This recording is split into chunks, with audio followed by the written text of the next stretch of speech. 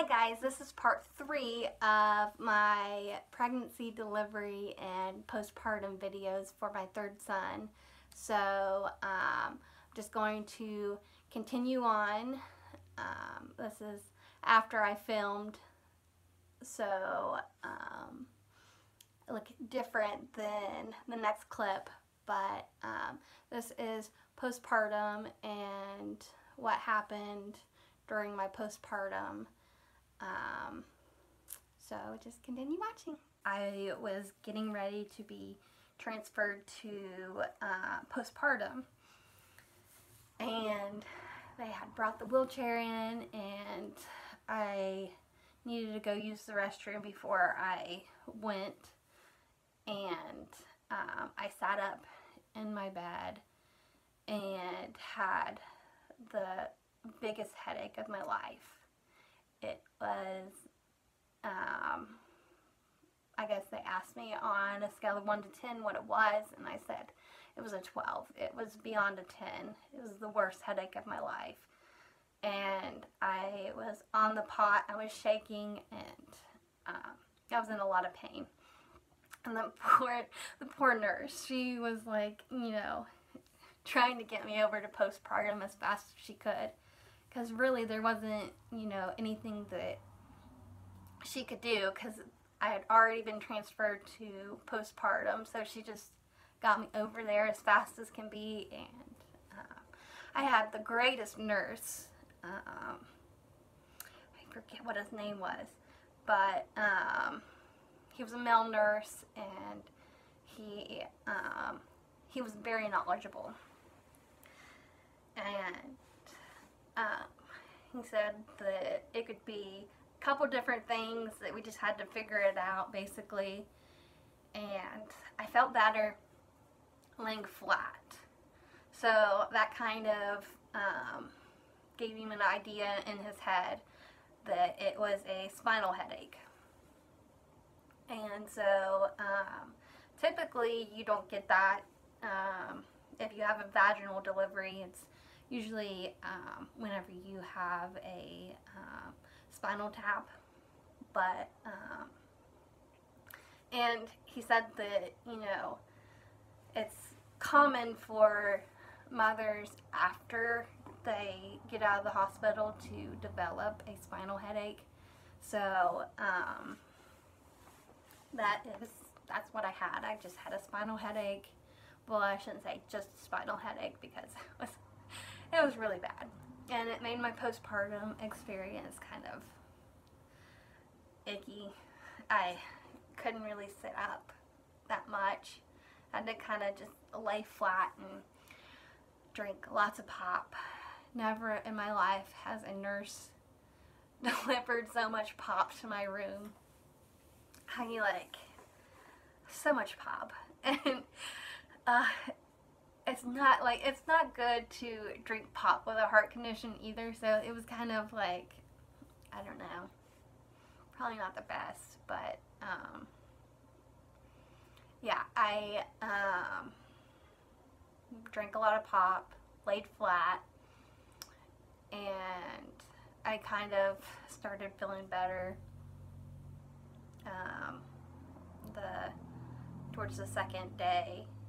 I had to stay in the hospital a little bit longer than typically. It wasn't because of my son and his cleft. He did fantastic.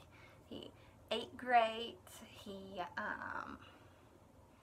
actually, right after delivery, I was able to latch him on, which kids with clefts and cleft palates, they don't have that section, so they can't breastfeed because they don't have the suction power to latch.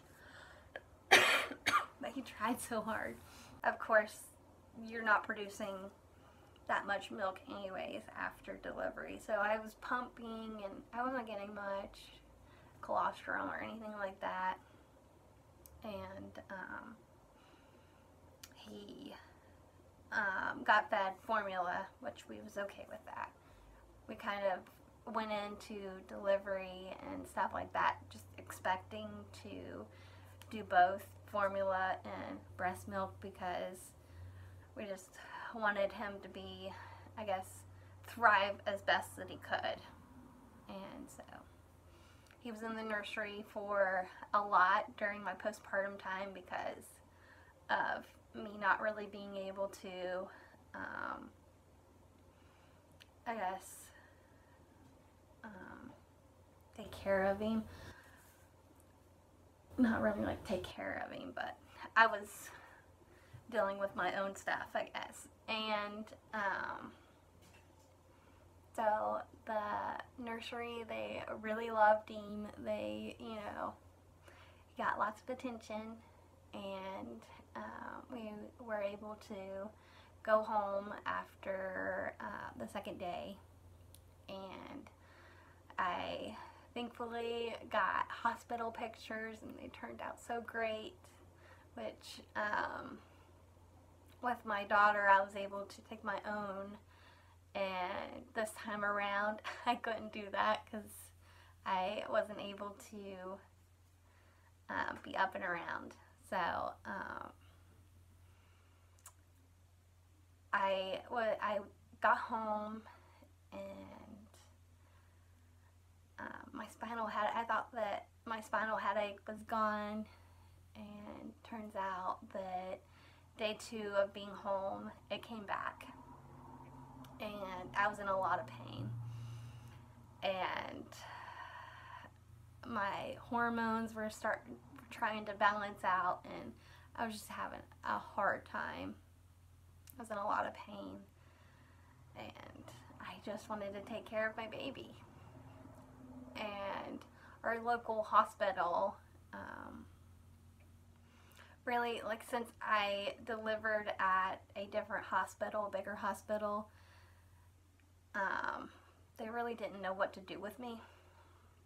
I called them and told them the situation, and I called up to the bigger hospital and told them the situation. I was just kind of in limbo, and nobody knew what to do with me, and they said to go to the ER, which I really didn't want to go to the ER. I had a bad experience with my, after my first in the ER. I had got a flu shot whenever I was leaving the hospital, and I mistaked my flu-like symptoms for an infection after delivery. I was a first-time mom, and I had no idea, and so I went into the ER thinking I had an infection because I had got I had got an episiotomy, so I had a lot of stitches, and I just thought that I had an infection, and I got to the ER, and I couldn't do a urine sample for them. So I was, 2 days, 3 days postpartum, and I didn't really have any control over that. So they was trying to cath me, and yeah, that didn't, I don't know what they was thinking, and we really, I guess, trusted in them, and I was in a lot of pain, and after trying the third time, my husband finally spoke up, and he said, "That's enough." And they're like, "Oh, well, I guess we could do a ultrasound." And I'm not exactly sure what they was looking for. Maybe like a urinary tract infection, bladder infection. I have no idea. But was it necessary? It was painful, and I was like, I don't know. I guess getting off the subject, you wish that there was a kind of like in a postpartum ER urgent care situation where you could go after delivery after you know, go home and stuff. And there's actually a OB that can take care of whatever you need, like in an ER setting, which really isn't the case. And I guess stemming from that experience the first time around, I kind of didn't want to go to the ER. And our local ER, I had asked them if, because they thought that they would have to give me a blood patch. Is that what it's called? Yeah, a blood patch, which is basically kind of like a epidural, using your blood. It like patches the hole in your spinal cord. But our local hospital, they didn't do that. So I would have to go to the big hospital to get that done. And I didn't want to leave my baby because I wasn't going to take my baby into the ER. My husband, he wouldn't be allowed to be in the ER with me, so it was just, I didn't want to go to the ER. I was desperate for relief. And yeah, I just sucked it up for a couple more days, and it finally went away. Oh, I was so thankful. It finally went away. And then it was day 7, postpartum. I was feeling kind of funny. I didn't really feel right. So, like I could feel my heartbeat in my neck. And so I took my blood pressure because I thought that I was like, there's something up with my heart rate. And my blood pressure came back at 178 over 90 something. I was like, wait, that's not right. I was like, there's something wrong with the blood pressure cuff. So I took it again, and it was like still in, it was like in the 180s, and I was like, oh, well, now I have high blood pressure. It's like postpartum high blood pressure. It's like, great, now I'm going to have to go to the ER. I called my OB and explained to her what was going on, and she said that to keep on checking it and to go to the ER if, you know, it continued, if it didn't go down. And so he really didn't want to go to the ER, so I didn't. And I kept on checking it, and it did go down. And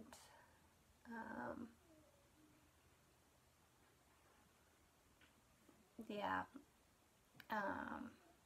it was late whenever it happened, and I just wanted to wait until the morning to see like how it was. And I got a appointment with my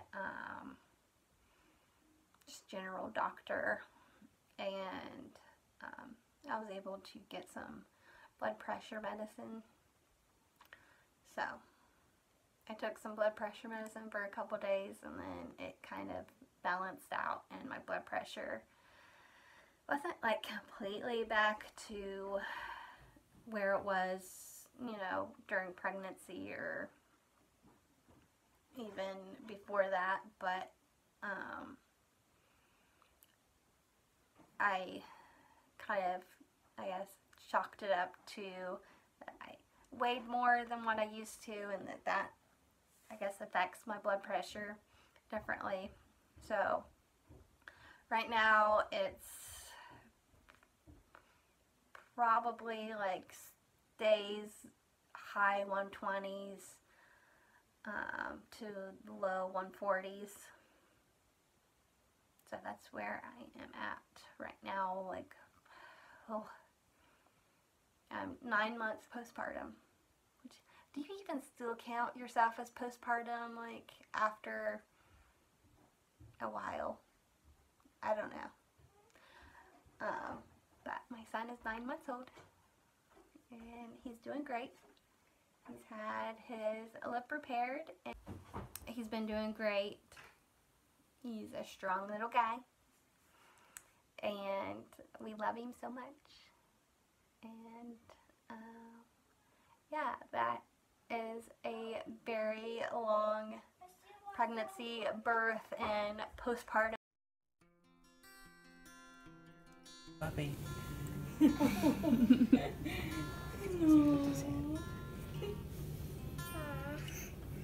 at you. He is so cute.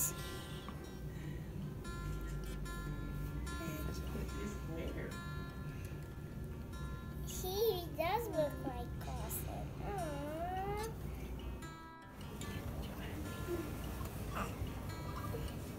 We got you. We got you. Don't worry. He is swimming. He's going away. You don't want to hear me.